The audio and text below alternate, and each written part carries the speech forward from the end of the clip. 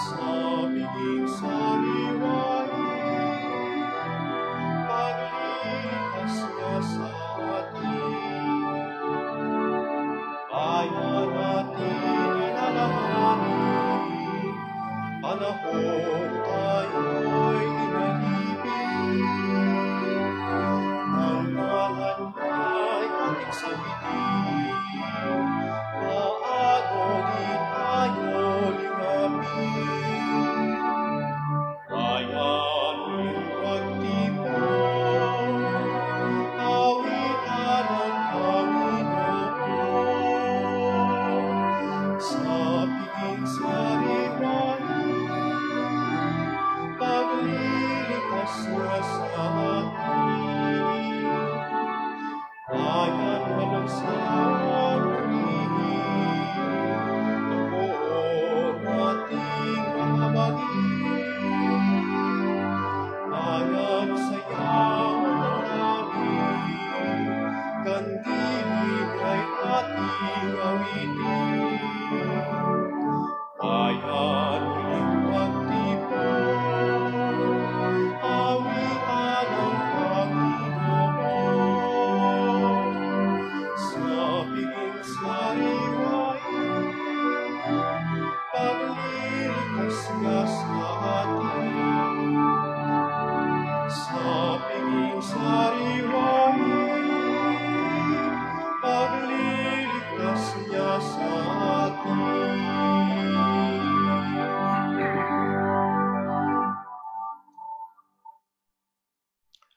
In the name of the Father, of the Son, and the Holy Spirit. Amen. Peace be with you. And with your spirit. Good morning, my dear brothers and sisters. This morning we are very blessed and honored by the presence of Cardinal Mario Grac, who is visiting the Philippines, attending the conferences and gracing the Philippines with his presence. So on behalf of the Manila Cathedral community, I would like to happily welcome you, Your Eminence, Cardinal Mario Grac, to the Manila Cathedral. Benvenuto.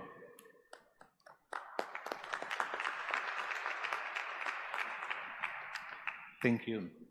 But I think it's the other way around, no? I am graced with your presence.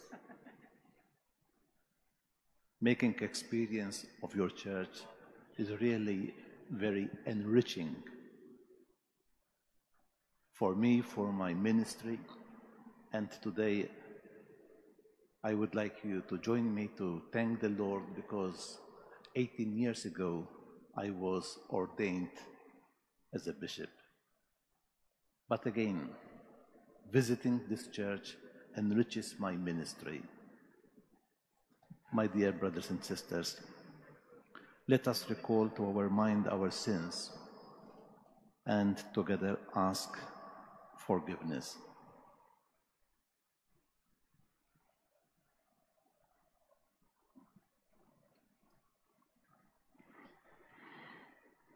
You were sent to heal the contrite of heart. Lord, have mercy. Lord, have mercy. You came to call sinners. Christ, have mercy. Christ, have mercy. You are seated at the right hand of the Father to intercede for us. Lord, have mercy. Lord, have mercy. May Almighty God have mercy on us, forgive us our sins, and bring us to everlasting life. Amen. Let us pray.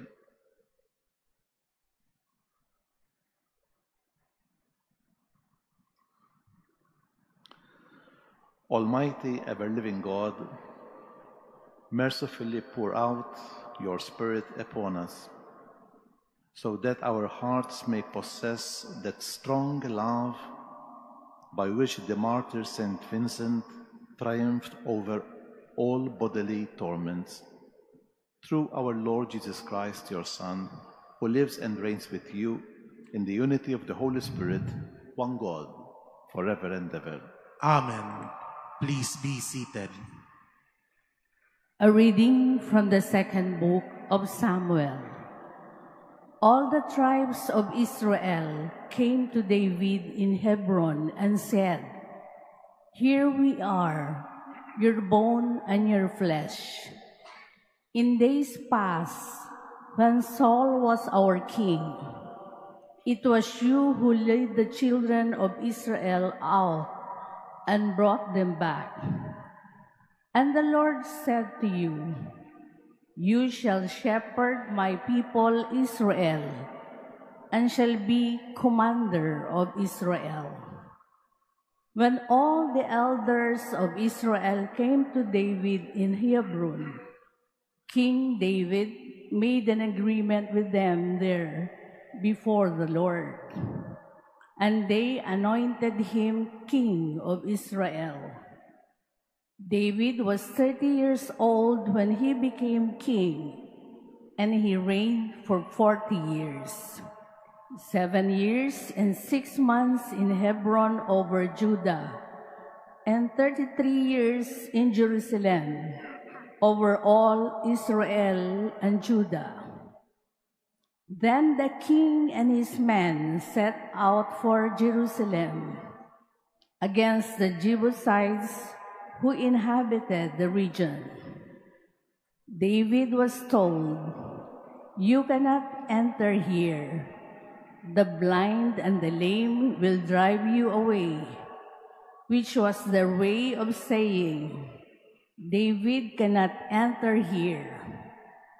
But David did take the stronghold of Zion, which is the city of David. David grew steadily more powerful, for the Lord of hosts was with him. The word of the Lord. Thanks be to God.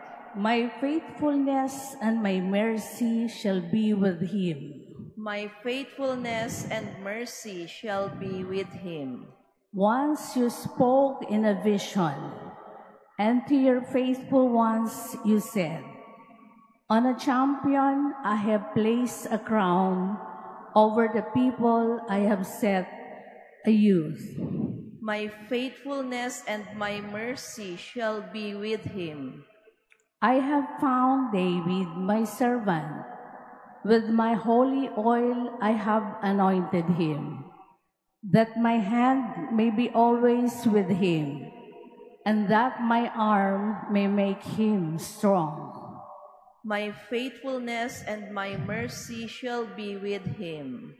My faithfulness and my mercy shall be with him, and through my name shall his horn be exalted. I will set his hand upon the sea, his right hand upon the rivers. My faithfulness and my mercy shall be with him. Please stand.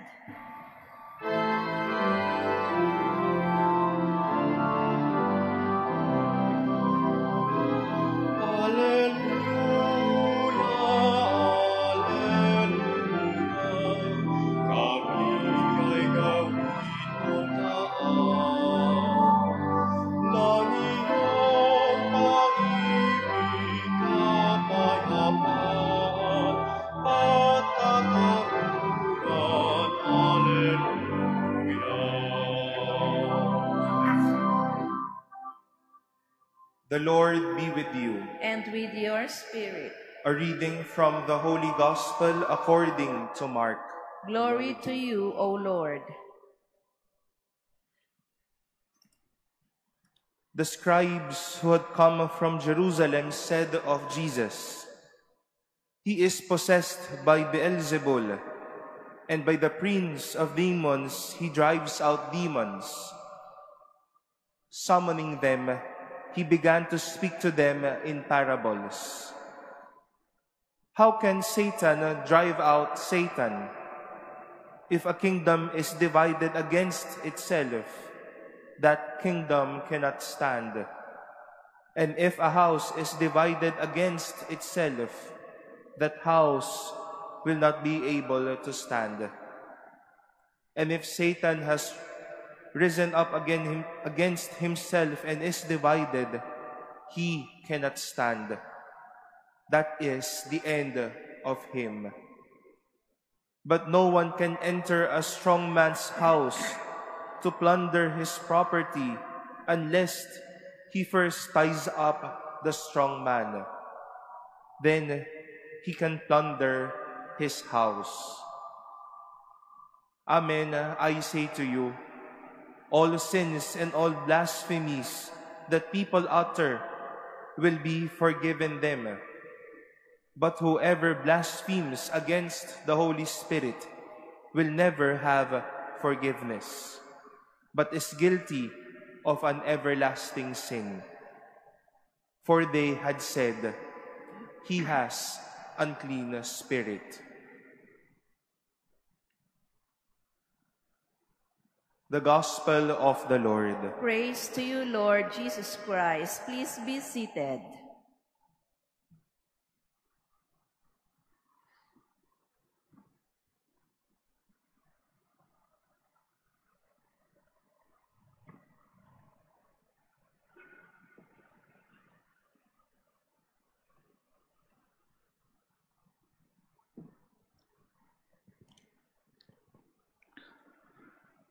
Listening to the gospel, what comes to my mind is that we have two agents in the story, the scribes and Jesus. They are supposed to be in dialogue, connected. But notice how each of them has a different attitude. The scribes and Jesus. They belong to sort of two different schools with two different convictions. Yet the scribes, knowing that Jesus is not in agreement with them, they call him names, They say, look, he's possessed by Beelzebub. Sort of they are scolding him, On the other hand, Jesus, although he had a different message, a different way of life, a different message, he tries to enter into true dialogue with them. And instead of demonizing his critics, he tries to enlighten them. He tries to open up a true dialogue, knowing that through dialogue, one can shorten the distances. One can really help the other party to understand better himself and the others. My brothers and sisters, this is also our experience, even in the church. We have different groups. We do not agree about everything. There are differences. But how do we relate? Do we take the position of the Pharisees and we try to demonize the other party? We try to exclude the other party, to shut the doors for the other party? Or like Jesus, who really tries to enter in the shoes of the other party, notwithstanding that he knew that they were contrary, they were not in agreement with him. And he tries to enlighten them, and he tries to make himself understood. This is, I think, what Pope Francis calls the culture of the encounter. The culture of the encounter. If in our daily life, when we really meet one another, we try to enter into a deep, sincere dialogue, trying to understand one another, notwithstanding our differences, dialogue, encounter can really shorten our differences and can really open new venues for each and everyone. As you know, this week the church is celebrating also the week of prayers for Christian unity. So the ecumenical dialogue, the interreligious dialogue are a gift that the Holy Spirit is giving to us.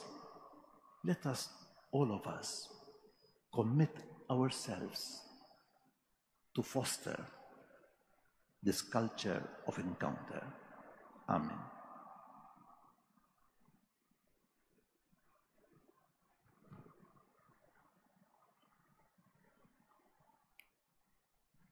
Please stand.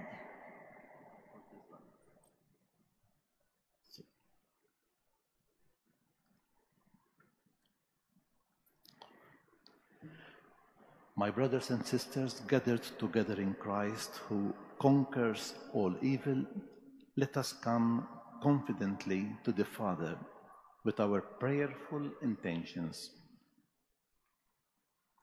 Lord, hear our prayer.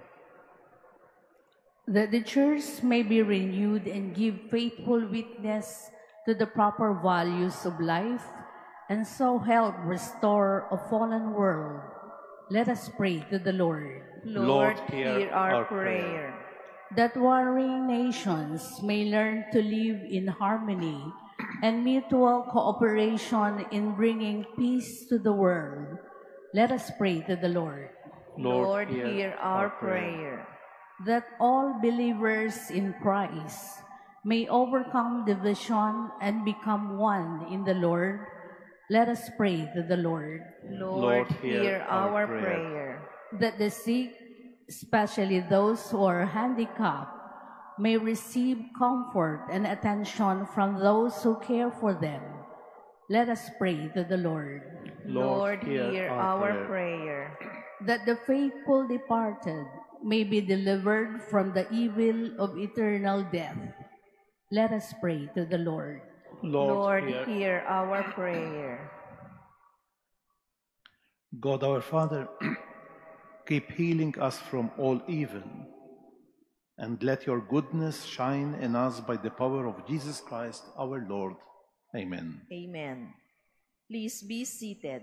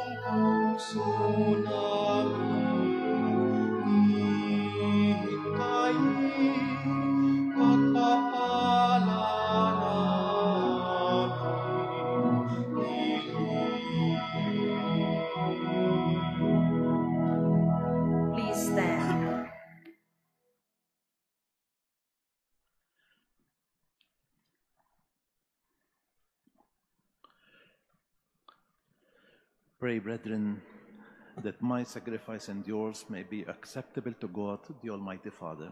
May the Lord accept the sacrifice at your hands for the praise and glory of his name, for our good and the good of all his holy church. Sanctify our offerings by your blessing, O Lord, we pray. And by your grace may we be set free, afire, with the flame of your love, through which Saint Vincent overcame every bodily torment through Christ our Lord. Amen. The Lord be with you. And with your spirit. Lift up your hearts. We lift them up to the Lord. Let us give thanks to the Lord our God. It is right and just. It is truly right and just, our duty, our salvation, always and everywhere to give you thanks, Lord, Holy Father, Almighty, Eternal God. For the blood of your blessed martyr Vincent, poured out like Christ to glorify your name, shows forth your marvelous works, by which in our weakness you perfect your power, and on the feeble bestow strength to bear your witness through Christ our Lord. And so with the powers of heaven we worship you constantly on earth, and before your majesty without end we acclaim. Holy, Holy, holy, holy, holy Lord God of hosts, heaven and earth are full of your glory. Hosanna in the highest. Blessed is he who comes in the name of the Lord. Hosanna in the highest. Please kneel. You are indeed holy, O Lord, the fount of all holiness. Make holy, therefore, these gifts, we pray, by sending down your Spirit upon them like the dewful, so that they may become for us the body and the blood of our Lord Jesus Christ. At the time he was betrayed and entered willingly into his passion, he took bread and giving thanks, broke it, gave it to his disciples, saying, "Take this, all of you, and eat of it, for this is my body, which will be given up for you."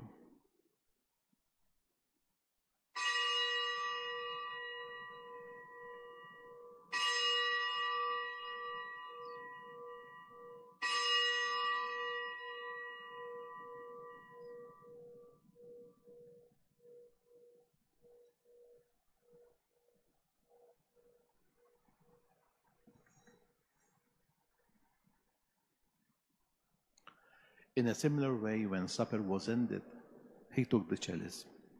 Once more giving thanks, he gave it to his disciples, saying, "Take this, all of you, and drink from it. For this is the chalice of my blood, the blood of the new and eternal covenant, which will be poured out for you and for many, for the forgiveness of sins. Do this in memory of me."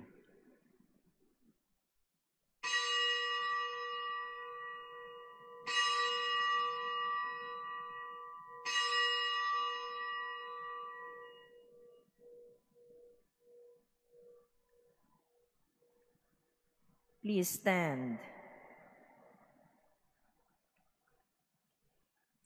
The mystery of faith. We proclaim your death, O Lord, and profess your resurrection until you come again. Therefore, as we celebrate the memorial of his death and resurrection, we offer you, Lord, the bread of life and the chalice of salvation, giving thanks that you have held us worthy to be in your presence and minister to you. Humbly we pray that, partaking of the body and the blood of Christ, we may be gathered into one by the Holy Spirit. Remember, Lord, your church spread throughout the world, and bring her to the fullness of charity, together with Francis, our Pope, Jose, our Bishop, all religious and clergy. Remember also our brothers and sisters who have fallen asleep in the hope of the resurrection, and all who have died in your mercy.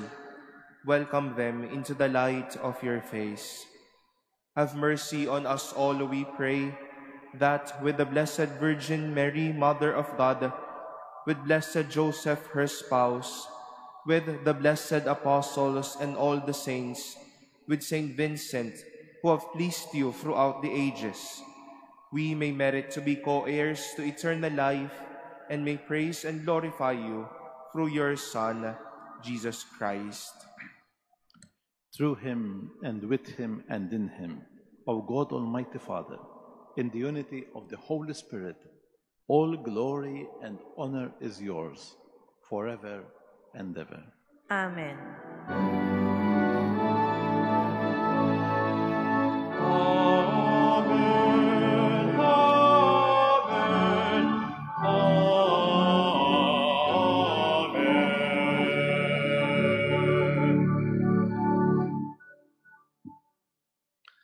At the Savior's command and formed by divine teaching, we dare to pray.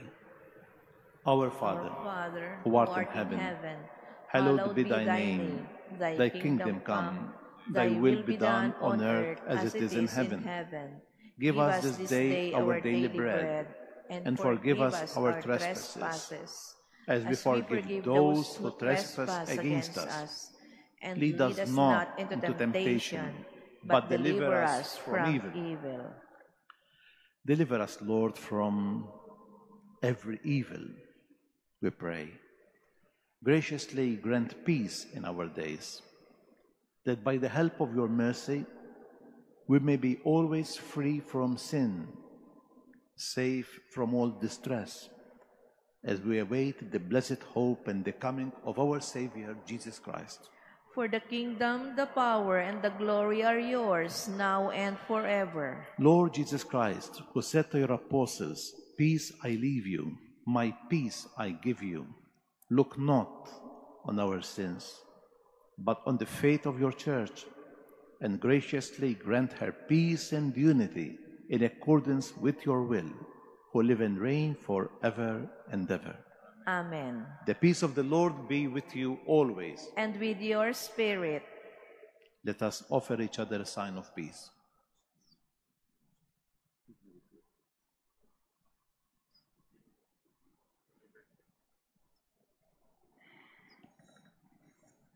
Lamb of God, you take away the sins of the world, have mercy on us. Lamb of God, you take away the sins of the world, have mercy on us. Lamb of God, you take away the sins of the world, grant us peace. Please kneel.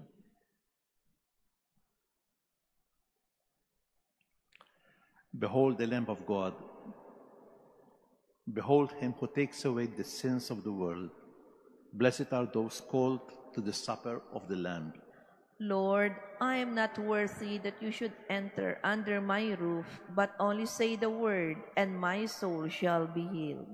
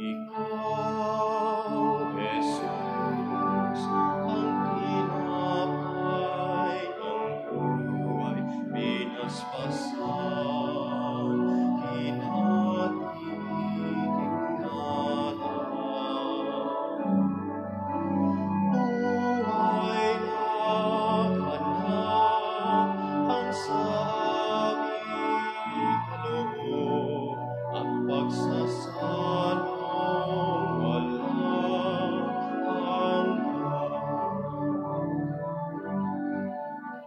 Basbasan ang buhay namin, handog naway matulad sa pag-aalay mo.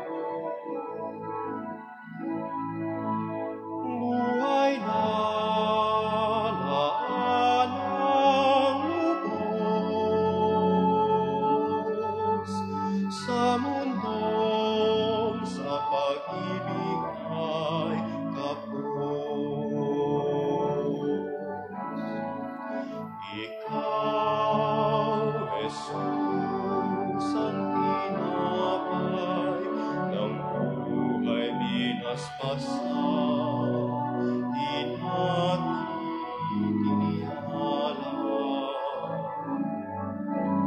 Buhay na ganap ang sa aming kaloob at pagsasalong walang hanggan.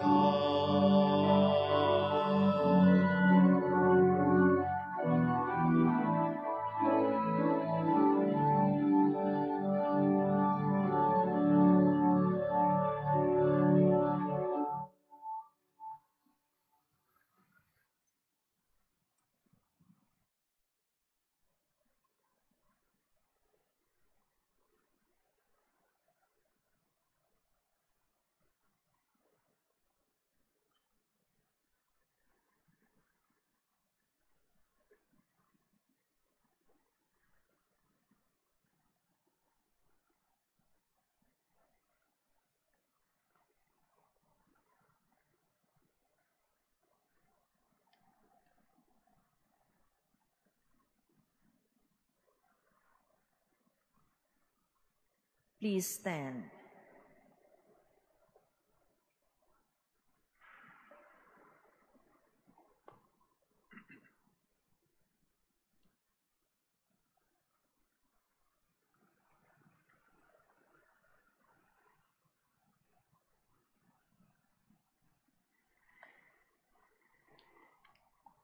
Let us pray.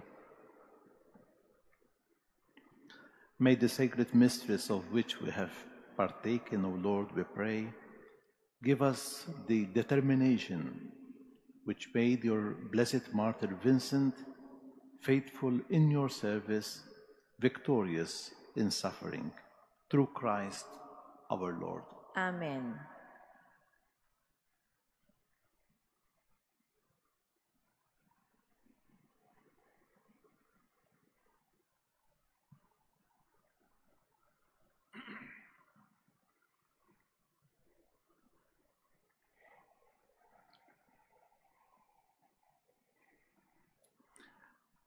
The Lord be with you. And with your spirit. May Almighty God bless you, the Father and the Son and the Holy Spirit. Amen. Go forth, enjoy the day, the Mass is ended. Thanks be to God.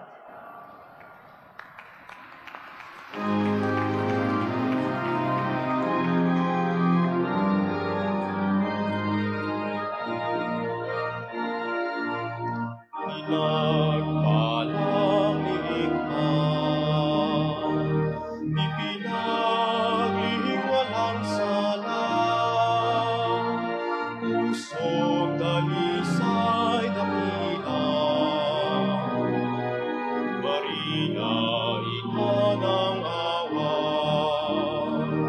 sa iyong sinapunan, walang bahid na kasalanan. Si Jesus na kinalinga at sa duna ng puso mo, nanahan at nagbunga ang salita.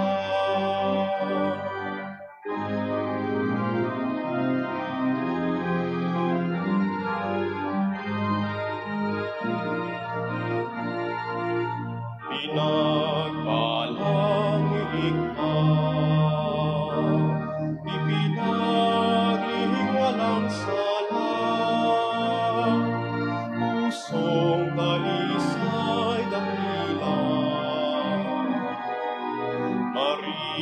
marito